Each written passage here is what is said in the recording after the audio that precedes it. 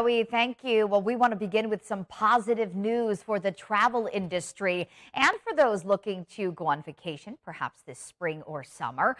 The CDC issuing new guidance, including for cruise ships.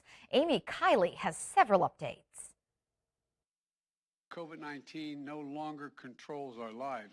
That means the relaxation of more restrictions and guidance, including some related to travel. The CDC now says cruises don't pose an increased travel risk, but it suggests checking out individual ship health guidelines and getting fully vaccinated against COVID-19 first. The FDA just expanded the emergency use authorization for a second round of Pfizer and Moderna boosters for people 50 and older. The president now has his, but the CDC clarifies people don't need that extra shot to be considered up to date on their COVID-19 vaccinations. If you're over the age of 50 or you're younger than that and have important comorbid conditions, you should get boosted. In other travel news, 21 states are suing the Biden administration to end the transportation mask mandate before it expires April 18th.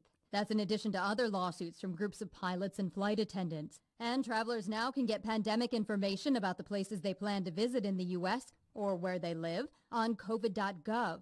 Amid these changes, experts say to be ready for the Omicron subvariant to increase cases. In the last week, case rates in the United States have become flat. And if you and I speak next week at this time, we'll be talking about how they're now starting to rise. Congress has to provide the funding America needs to continue to fight COVID-19. And if we fail to invest, we leave ourselves vulnerable if another wave of the virus hits. I'm Amy Kiley reporting.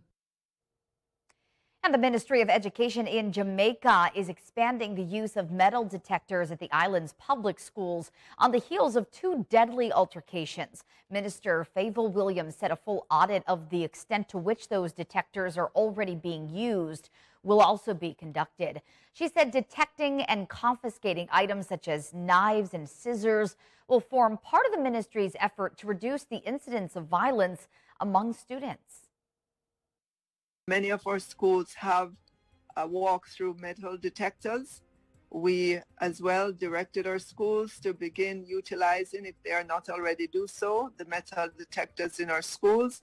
Our records show that 36 schools were selected to benefit from the installation of walk-through metal detectors. 27 schools actually had the walk-through metal detectors installed prior to the COVID. And we only interrupted this because of the COVID-19 pandemic.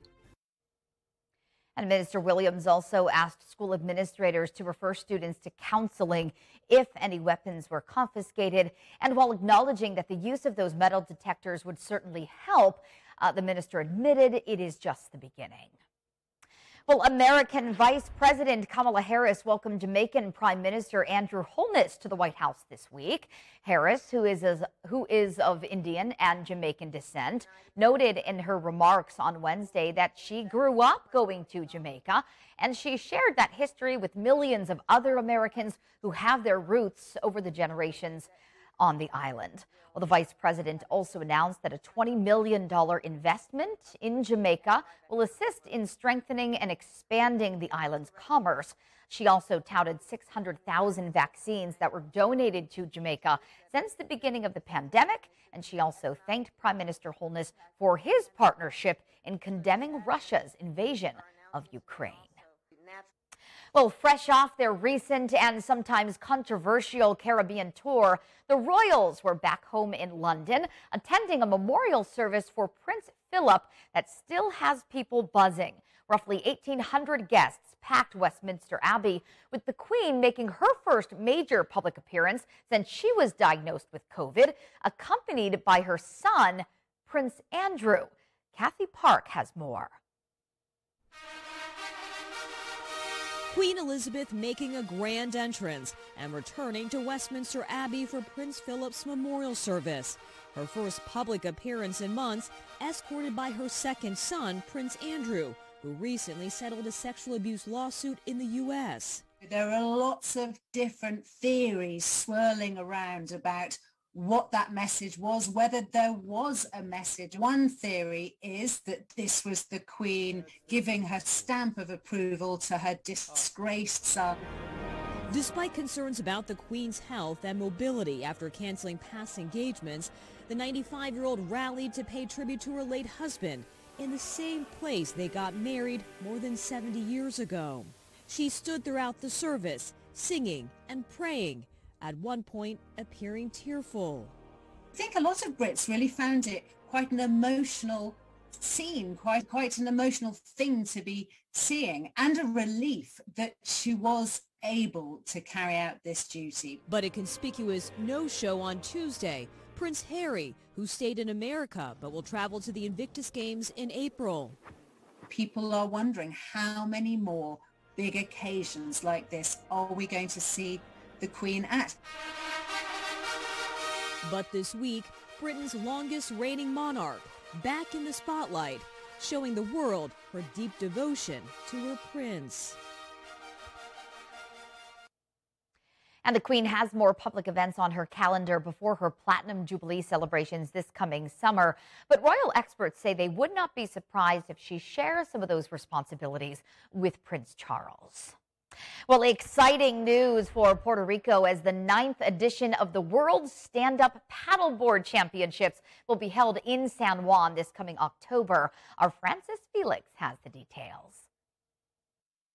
The governor of Puerto Rico, Pedro Pierluisi, and the International Surfing Association announced the celebration of the 9th edition of the World Stand-Up Paddleboard Championship that will take place from October 28 to November 6 in San Juan. More than 400 athletes from 40 countries will participate in the event, and it will take place in the Laguna del Condado and the San Juan Bay. For the banker Richard Carrion, who leads the organization committee, this event is a first step to also bring the Paralympic surfing to the island. For Carrion, this event will serve as a boost to provide organizations the tools to develop the sport at the local level. The competition could generate some $5 million in hotel rooms, taxes, expenses of the athletes and visitors. The Paddleboard World Cup returns after 2 years due to the COVID-19 pandemic. The last edition was held in Salvador in 2019. From Puerto Rico, Francis Felix. Well, now to the Turks and Caicos. Another group of military graduates are welcomed home after a grueling 8-week training. Our One Caribbean News' DeAndre Hamilton was there for their festive welcome home.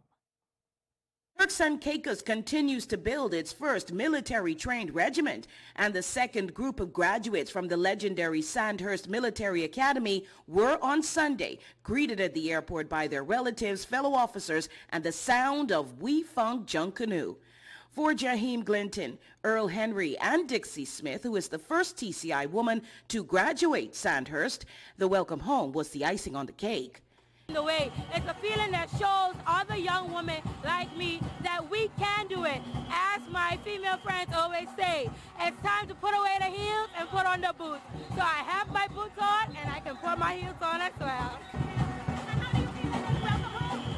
This is definitely a big surprise. We were not expecting this coming off of 8 hours across the Atlantic. But, you know, we're very humbled by it. We can definitely see that the support of the Turks and Caicos Islands is behind us. And we're very excited about the future ahead for the TCI Regiment.